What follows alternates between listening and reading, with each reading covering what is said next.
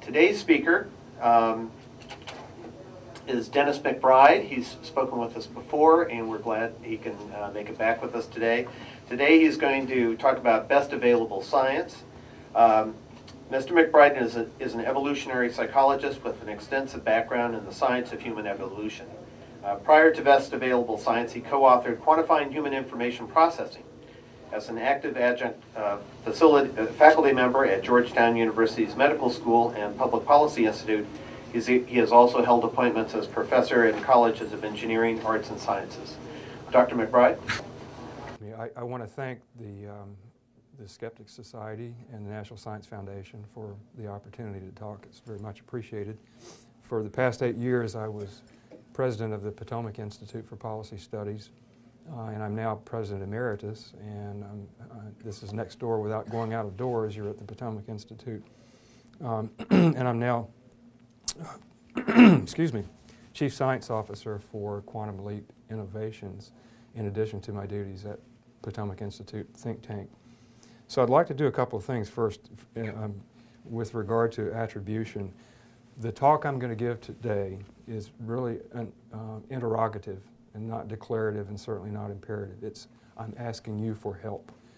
What we face as scientists is a challenge when it comes to advising policymakers, sometimes through journalism, sometimes directly.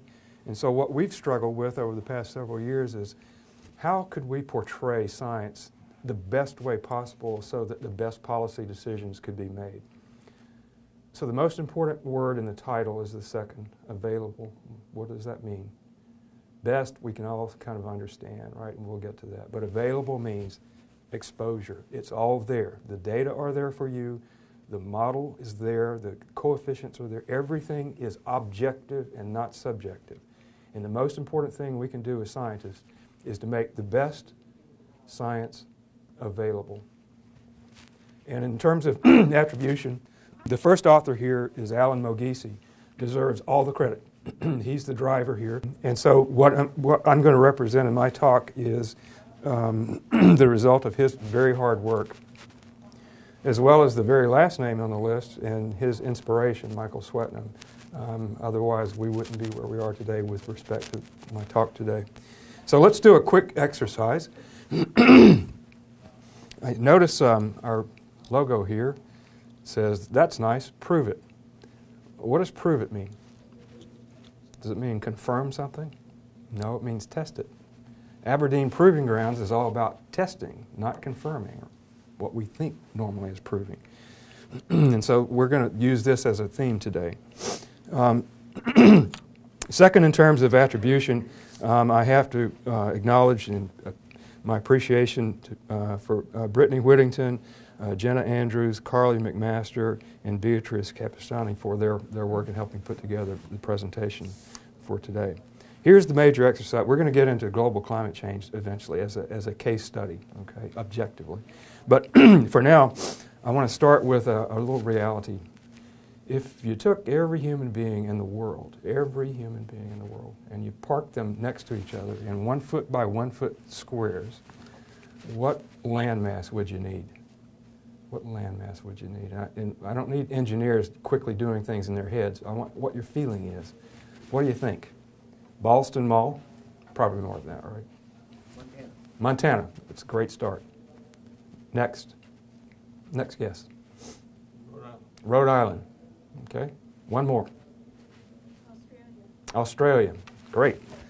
Well, the answer is not all of Fairfax County. In fact, you could put everyone in Fairfax County 1 foot by 1 foot, and you're only using 4/7 of the county. You could put another 3 billion people in Fairfax County. All right, so what's my point? I think we as human beings we have egos. And my Ph.D. is in neuroscience, so I think in terms of psychological thinking and that sort of thing, and that will come out in my talk. But because of our egos, we project out the things that we feel guilty about, the things that we feel about. and that sometimes affects our thinking. And my point today is we need to not do that when we think scientifically. We need to be skeptical to the bitter end. Okay. My talk will include 8 sections today. I'm going to talk about a little bit of background, introduction to best available science, the sources of scientific information, a proposed taxonomy that we want and need your help with, a little bit about philosophy of science. We'll treat the product of science, which is models. We develop notions or models, some more or less mathematical models, and how to use those best. I'm going to talk a little bit about best available information, which is different than best available science, a little bit about ethics, and the case study that I mentioned before in terms of global climate change. So to begin with, I'm going to throw something at you that, again, is going to tie us back to the very end of the talk, the case study. We're treated to the notion that there is a solar constant, right? And to a scientist, a constant means something, right? It means Boyle's law. It means G. It means F equals ma. It means constant. The sun is not constant in its output. We understand that it's roughly 1.7 times 10 to the 17th watts for any hemisphere looking towards the sun at a given time, so we can translate joules and time.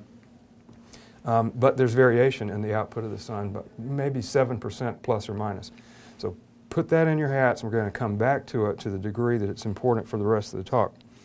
So my first chart here poses the question, how is a person with relatively little or no scientific knowledge to judge the validity of information provided under the guise of science? I understand that you, as an audience, do not fit that category. You're not with little or no scientific understanding. But that's why you're special for me. We need feedback. Are we getting it right with the way we're trying to explain, taxonomize, and understand science when we deal with policy makers? So I'm going to begin with a success story that a lot of people don't know about. And that is, when you think of the 3 major branches of government, it's the judicial that really has got it right, I think. Originally, a Frye standard in the judicial system was a threshold that said, if you're going to introduce scientific evidence into the courtroom, you need to pass a test. And typically a Frye standard would say, does the American Physics Society generally agree with this claim that's going to be made, right? So that was a start. What has been slowly replacing the Frye standard is the Dalbert standard, based on the case of Dalbert versus Dow Pharmaceutical. And this changed Rule 702 of the evidence laws within the federal courts. And I think now roughly half of the states have adopted a Dalbert standard. Dalbert introduces 3 things. Number 1, it says the judge is a gatekeeper. So prior to the trial, the judge is going to listen to 2 things about scientific evidence presented in the court. The first is the relevance. Does astronomy really matter? Probably not. Number 2, reliability. How reliable is the evidence and how relevant is it to this particular case? The gatekeeper then will make the decision to allow the evidence into the trial, and either the gatekeeper then becomes the judge herself or the jury becomes the judge.